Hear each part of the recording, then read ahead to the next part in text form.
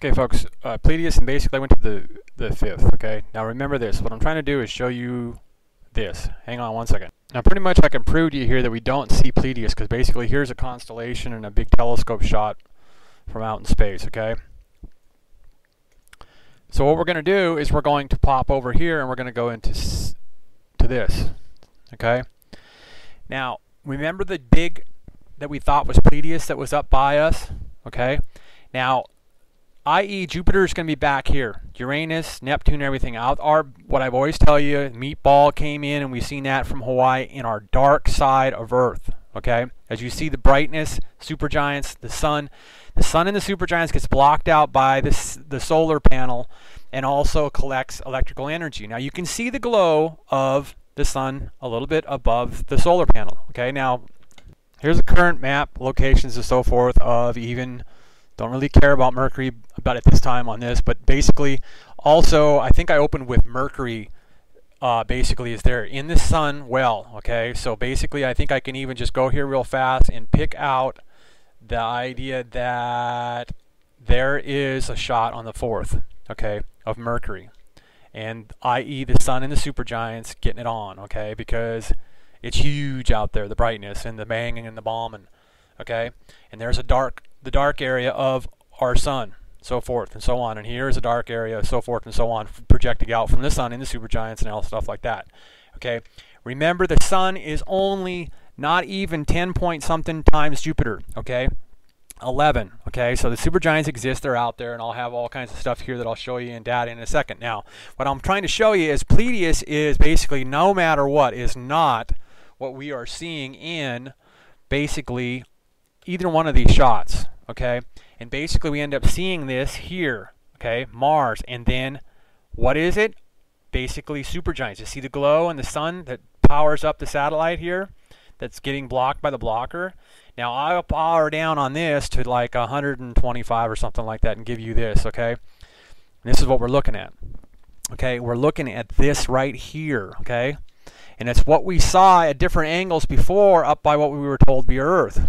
But so I pop out, come back a couple weeks later or whatever, and we make a video and stuff like that. Now you see this here, there, okay? Now these could be planets that we know of and so forth and so on, okay? But number one, they are showing us where Mars is at, and they are showing us where Earth is at on these fresher shots, okay? So I'll pump this back up to whatever, we'll just go like 200%, okay? And we're traveling through space and we still see this. And we want to know what the flip, okay? Because that's toward the sun. The sun's there, okay, ladies and gentlemen, and we'll prove it even more by popping around and going to the other 2B, okay? It's still there, and the sun's behind this blocker over here, and that's our dark back door right here. And what is there is basically, if I go ahead and go to, let me get my map, and that should be it right there. When we are blown up and looking at, if you're smart enough, you can get some free information from me when you're looking for searches. But anyway, you got to be quick. So what you're doing here is you are looking at where we have Uranus and Neptune and Pluto and Jupiter out our back door right now. So see, you don't see Jupiter in any of these shots right now. So that when I take you to, you are not going to see, and that's toward the sun, because Jupiter's out back here like you knew before when you seen. And see, they didn't want to scare everybody by saying, hey, we got a comet zooming toward. Well, it wasn't going directly towards Earth and it was going to miss us and everything like that, but they don't want to freak people out.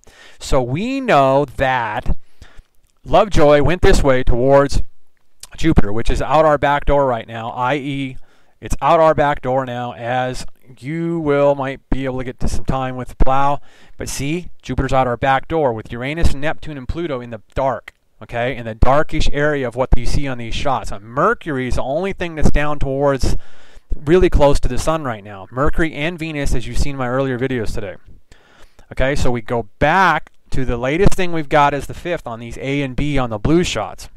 And there it is. You can't miss it. Now, is that what we were seeing on the night shots that I was showing you?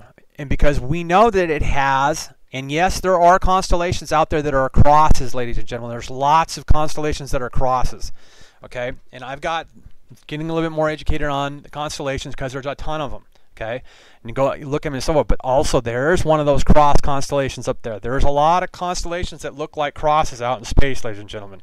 Okay, folks. So we've got that right there, because I'll zoom in on that, and that's the same thing you see and I'm pointing to in the other cluster. Do you see that? So we can zoom in on that more, because now you've got a reference point to what we're looking at, okay? So no matter what, between us, as we look directly to the sun right now, if you go to look at, the sun will be behind that solar panel there, okay? So like I showed you in the earlier video today, I think I made 1 or 2 videos today. I'm just concentrating on the info right here. There you go. And that's what we've been looking at that was closer over to Earth before. Now, we may have seen Pleiades before, and I kind of said that it was Pleiades, but I could have been wrong, okay? Because no matter what, this is not Pleiades right here that we're seeing, okay? Now, more than likely, this could be Venus up here, okay? That could possibly be Venus right there. But look how much it's spinning and turning so fast, okay, within a day. Because this is pretty much a day's lapse, folks. Every time we look at one of these little movies like this is like a day. 23 point something hours, okay? So more than likely that's Venus, okay? And as I back out of this real fast, you'll understand what I'm talking about there, because there's Earth, okay? And then we will go ahead and we will hit up this. So more than likely that's probably Venus, okay? And Mercury's in the hole by the sun, and we don't even see it in the shot pretty much, okay? Between each one of these shots, and you kind of see the names of them when I can put it up on here. There's no really, okay? So, and then we're looking at this. So this is the same thing there. So we'll pump that up to 400 and something. So what we're wanting to know, and then every time, folks, when we stumble upon, pretty much I get that BS there, as you've always seen in the past. And no, this computer and the feed and the whole 9 yards, and there's nothing overwhelmed. The only thing on here, there's nothing. I can log this thing down, but I have to run like all kinds of stuff. I'm not going to go into it. But anyway, so that's our same thing that we see on the other angle of the other shot, because we know by now, you know the difference between A and B, and if not, note some of the people that say good things about what I end up finding and so forth, and that they do too, because we look at this stuff if you're looking at space stuff. A lot of people. Now, early 2011, if anybody was paying attention to me, I showed you and proved to you that basically there's electrical signals that we know of that is very interesting to everybody, from Cygnus A and B, basically, to say it correctly, okay? Deneb and Sattler, okay? There's some electrical signals that have been heard for a long time up there. And also, let's go to an article on Saturn. Now, remember I was telling you about the auroral heartbeat. Now, what I'm trying to do is make you proved, and basically if you're paying attention about me saying that there's getting to be a heartbeat from the CMEs, folks. Yes, the coronal mass ejections, not just normal little sun flares, mass ejections, okay? This was an article in 2010, and it was a study between 2005 2009. And we do know that I've also shown you footage from Saturn that basically looks like we have a dynamo, and basically a dynamo is something that's just putting off electrical energy, and it looks like there's actually a generator up there, okay, on top of Saturn, okay? And then when I was talking about Saturn, the New York Post, right at Christmas time, bam, they put something on their newspaper, okay? Because some scientist or whatever is like, yeah, this guy is going to help me, because there are some scientists out there, folks, that are scared crapless of the spook, okay? The secret boxes, okay? Keep everybody shut up. So we got free speech, educating and sharing, and so forth and so on. So anyway, this is an interesting shot of Saturn, because you get these views of it, ladies and gentlemen. This is from Cassini, okay? Ultraviolet auroras, okay, of Saturn, so forth and so on. Now, now remember, location, okay? High, low, don't care about that. What I'm calling is a point, okay? And yes, we know there's massive distances from some of these stars and so forth and so on. So we got Proxima Centauri now. Location, and that's where they are currently, and so forth and so on, okay? Now, yes, millions of miles away or whatever, maybe billions or whatever, it doesn't even flipping matter. But Proxima Centauri and all these other supergiant suns are glowing down on Earth, no matter what anybody wants to say, okay? Now, watch. Now, here's a dripping of a lot of these. Each one of these is a star and a sun that's out here in the supergiants, ladies and gentlemen. Yes, they line up this perfectly, ladies and gentlemen, okay, like a little snake, but the sun is in here. And if you can keep on seeing it, and I'm not even going to screw up and make myself wrong as I'm going here and giving you the data real fast. Now check this one out. See this one over here? So this is what I'm wondering, is this possibly it? And we are seeing this, or all of these, 3 or 4 of these down in Antarctica right now, okay? Remember, we rotate to the suns. The suns, ladies and gentlemen, these are all suns in the supergiants. Main sequence, 100 of the closest stars to Earth, okay? And that's pretty much how they go. Sun, Proxima Centauri, Rigel Kentaurus A, Rigel Kentaurus B, Barnard Star, Wolf 359, and everything but blah, blah, stumble, I don't care. And yes, folks, I can do it like this. That's Sirius B, folks. And we know how big and bright Sirius is. And that's at an angle way back. Now, the sun's somewhere in here if I keep on pointing, okay? Wolf 359. And remember, a lot of this stuff is a long ways away, okay? Now, this is everything that's in the well, folks, okay? And as you keep going through there, I'm not going to waste my time with reading them off because I just keep on pointing and going through here and giving you that all this stuff is in a row.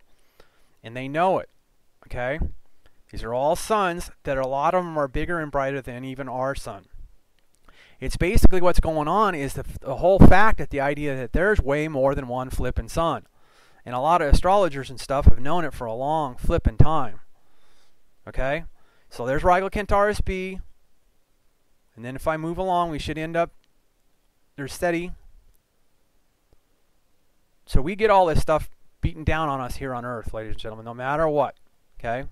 Combinations of stars flipping around, and there's the sun, okay? So there's all this stuff in a line and in a row. And yes, more than likely, we are moving away from the sun right now and so forth. So that's a lot of the stuff that is hecka close and in line and out here and has broken out of basically the supergiant's main sequence. And that's what's going on in space right now in formations and so forth and so on, okay? Altair is way the hell back. So that's how all this stuff lines up in the supergiants right now, folks. Okay, there's the sun. So more than likely right now, Atchard, and a lot of this stuff moves very fast over so many days, okay? And basically electrical energy, and that's what we're talking about, is communications from energy to this to that. Because Rigel Kentaurus A used to be up here too. Now I'm wondering where the heck it's at right now. So no matter what, folks, this is the footage from the 5th. And I think if I just slide down, we should be able, that's the 5th, folks, of this year, 2012, okay? This is recent footage. So, at a long distance, because basically it's at least 1 AU, okay? And we are a little bit under 1 AU all the time. They always say it is 1 AU, but it's a little bit smaller than that. It's 0.9 something all the time that we are pretty much away from the sun. We only get to a maximum of 1.0 and then a little bit of numbers AU at a certain distance. And we are just starting to move away from our closest ever to the sun in a long time recorded by man, okay, ladies and gentlemen? And we're moving 6,000 miles faster through space than we normally do at our 60,000 miles an hour through space and so forth and so on. So it's very interesting to start understanding what the hell, what supergiants or what star that is over there, because it's more than likely not Sirius, okay? And if it is, then we found Sirius and a lot of stuff that's around Sirius that we haven't seen with telescopes and so forth and so on. Because, and if so, then you're getting a real good view when I blow this up to 1,000. So if it is Sirius, we have some very interesting. But no matter what, it's there, and it's in both of these shots that I keep showing you, because it's either there or there. And it's the same thing, ladies and gentlemen. And as you can see, just in the daytime, folks, you see that movement of the right of it underneath the satellite?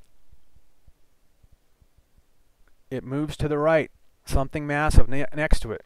So you get some interesting movement there on that shot. So all the way from one side of space, a massive shot of it there. At the other side, on basically this is exactly, I think this is, doesn't matter, it's A. That's what we're looking at there, an A, okay? And we're looking at that right there. So no matter what, you can see here when we blow up to 1,000, you can see something massive that's just beyond the little temple corner of that. That's out there by that.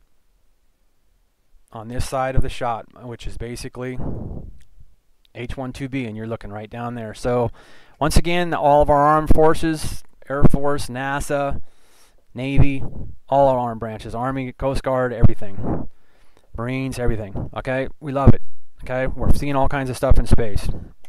Okay, Titan is one of Saturn's moons, folks, and it's the only thing that's ever made us look at anything that's got anything kind of like rocks, like Earth does. Okay, water and so forth and so on. And they don't know, they don't talk about too much. Saturn is the hot spot, ladies and gentlemen. Okay, and it's colder than where Earth is at in space, but Saturn's where some more facts and data soon.